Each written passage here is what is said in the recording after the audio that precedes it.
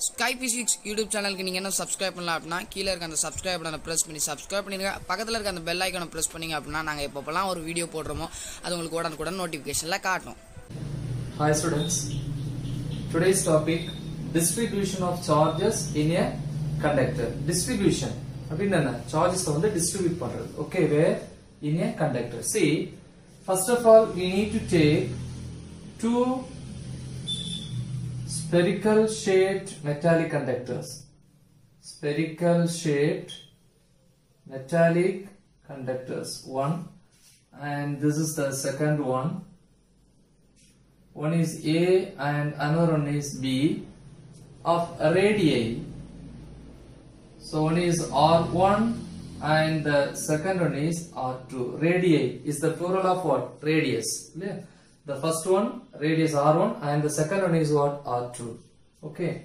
The next we need to connect these two metallic spheres by a conducting wire. This is the conducting wire.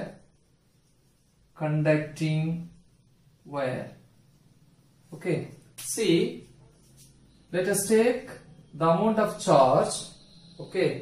So this is the amount of charge. I mean the maximum amount of charge. இல்ல ஒரு குறிப்பிட்ட அளவு charge வந்து என்ன பண்றோம்? எது மேல கொடுக்கறோம் அப்படினா directly distributed to the metallic sphere A, right? Sphere A க்கு தான் கொடுக்கணும் கிடையாது.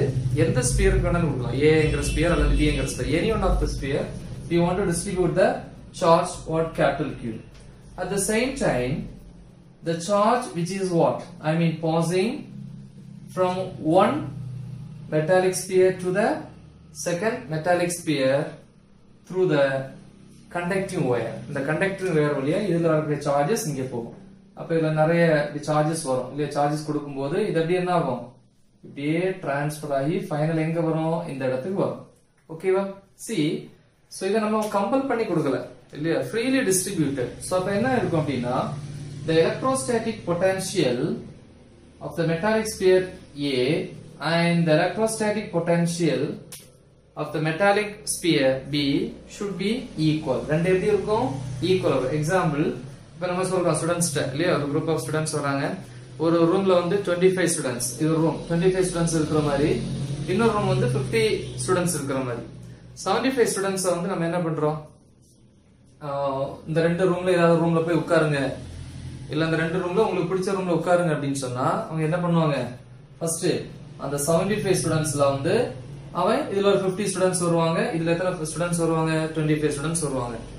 ஏன்னா அவங்க இங்க எந்த அளவு ஒரு ஸ்டூடெண்ட் இன்னொரு ஸ்டூடெண்ட் ஃப்ரீயா இருக்கிறானோ அதே மாதிரி தான் இங்க எப்படி இருக்கும்? ஒரு ஸ்டூடெண்ட்டும் இன்னொரு ஸ்டூடெண்ட் இடையில அந்த கேப் அது வந்து ஈக்குவலா இருக்கும். ரெண்டுலயுமே ஈக்குவலா இருக்கும். we are not compelling. இல்லையா? நம்ம கம்பல் பண்ணல. ஃப்ரீயா டிஸ்ட்ரிபியூட் பண்ணும்போது இதுல for example 75 charges இங்க கொடுக்கிறோம் அப்படினா here on conducting wire is there. இல்லையா? அப்ப இதுல ஒரு particular amount of charge இருக்கும். மீதி charges இங்க வரும். இப்போ இது ரெண்டுமே எப்படி இருக்கும்னா பேலன்ஸா இருக்கும். இல்லையா? ரெண்டு டம்ளர்ல தண்ணி எடுக்கிறோம். ரெண்டையும் கனெக்ட் பண்ணோம் அப்படினா இதுல அந்த வாட்டரோட லெவலும் ஹைட்டும் இதோட அந்த வாட்டர் லெவல் ஹைட் எப்படி இருக்கும்? சேமா இருக்கும். அதே மாதிரி தான் இங்க. See, so both are connected by a conducting wire. So here we can say 50 charges means here remaining 25 charges. That's why here the potential அப்படிங்கிறது அழுத்தம் நெருக்கம் அப்படினு சொல்லலாம். density like that.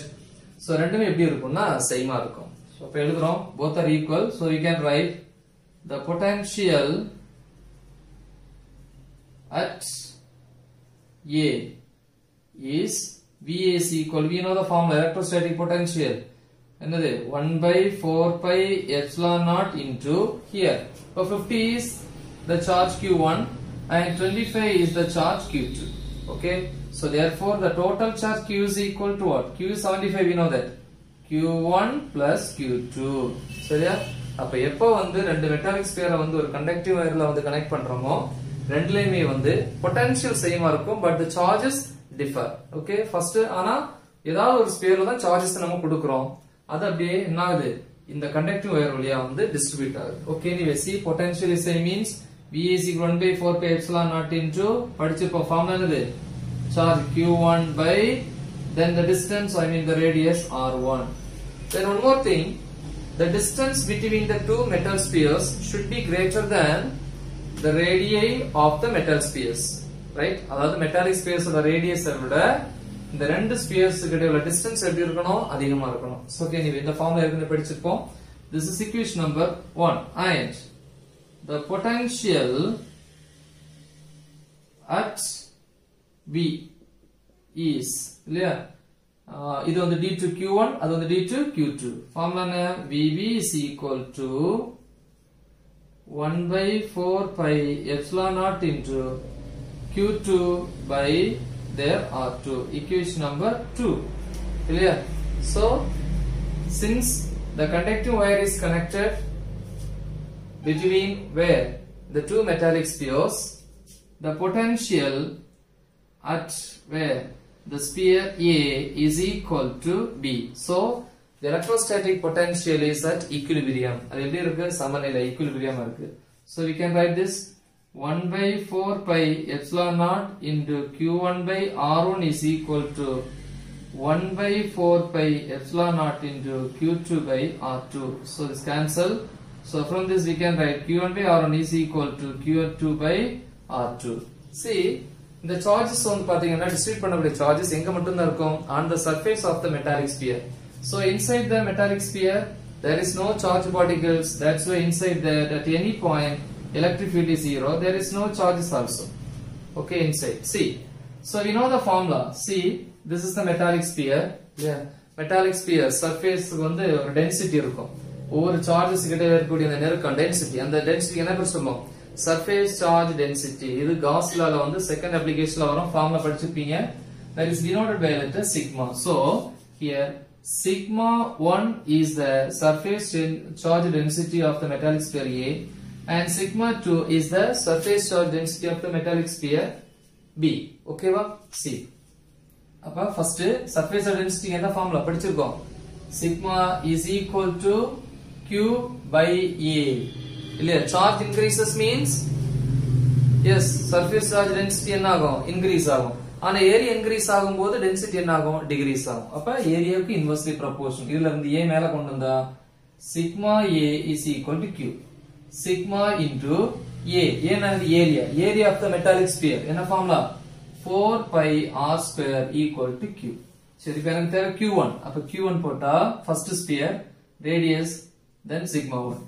So அப்ப இந்த Q1 substitute பண்ணி எழுதலாம். Sigma 1 4 pi r1 square by r1 equal to அதே மாதிரி Q2 க்கு Q2 போட்டா என்ன வரும் இதே மாதிரி sigma 2 4 pi r2 square. கரெக்ட்டா? Substitute பண்ணா Q2 க்கு என்ன வரும் sigma 2 4 pi r2 square by என்ன இருக்குங்க r2. So r2 cancel, r1 cancel, 4 pi cancel. Next step sigma 1 r1 is equal to sigma 2 r2. From this we can conclude ரெண்டுமே ஒரே மாதிரி இருக்கு பாத்தீங்களா? அப்ப is equal to we can write sigma r. That means both are constant. So sigma r is equal to a constant. இப்படி எழுதலாம். இல்ல இப்படி எழுதலாம். என்ன எழுதலாம்? Sigma is equal r கீழ வந்து எப்படி வரும்? 1 by r into a constant. நல்லா பாத்துக்கணும். ஒரு equal சைனும் ஒரு கான்ஸ்டன்ட்டும் இருந்தால் என்ன போடலாம் படிச்சிருக்கீங்க? proportional sign. So sigma is proportional to 1 by r. அதாவது கீழ r இருந்தா inversely proportional. அப்ப surface charge density is inversely proportional to radius. Inversely proportional if the radius of the metallic sphere increases means surface density decreases. If the radius of the metallic sphere is decreases means surface charge density increases. சரியா?